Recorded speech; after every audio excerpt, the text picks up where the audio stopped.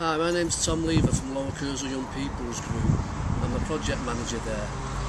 Last year we was lucky enough to secure some funding from New Deal to do a climate change project.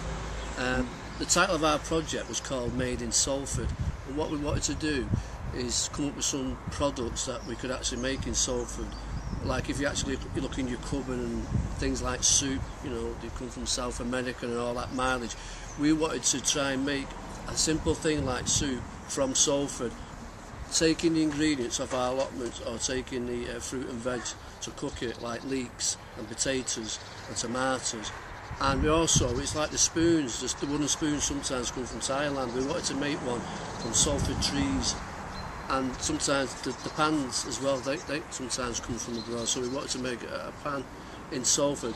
So we've actually got in contact with a couple of people, Salford College, to see if they could make the pan, Start to see if they could make the wooden spoon, and obviously in our own allotments, taking the vegetables from here to make the soup.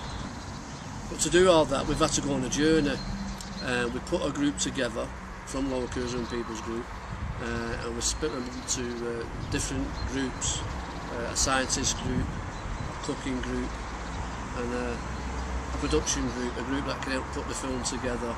What we've actually done, we went to a place called Offshoots in Burnley, which is a permaculture centre in Burnley, which is basically all about sustaining yourselves. We've got a real good day there, and young people learn quite a lot. We've also interviewed a scientist and an inventor about climate change. He was quite knowledgeable on his topic. We've also been to Start to learn about wood. We've also had some soup testing sessions. They were very interested, where Leslie, who works for Lower Curzon People's Group, our qualified cook, made the homemade soups. And also we got 3 tin soups of the same make, and it was very interesting that a lot of the young people like the homemade soup. We also designed some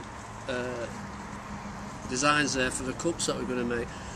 These were original designs, but as you can see there's quite a lot going on there, and I think that was too much for us to put on our cups.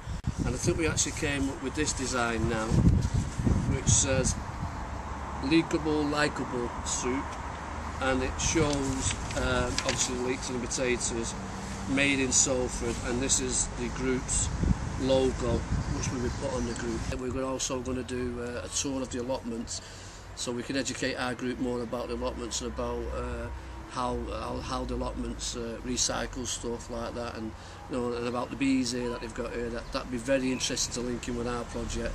So that's going to be filmed on Saturday, and then we're going to go back and talk to some local people with our group to see how knowledgeable our young people are as well.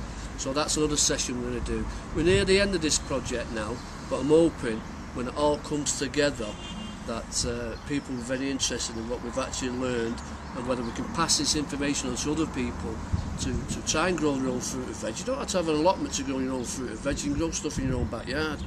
And also about recycling, that's very important as well. So I'm hoping somebody might come and see this documentary and might start doing something about it.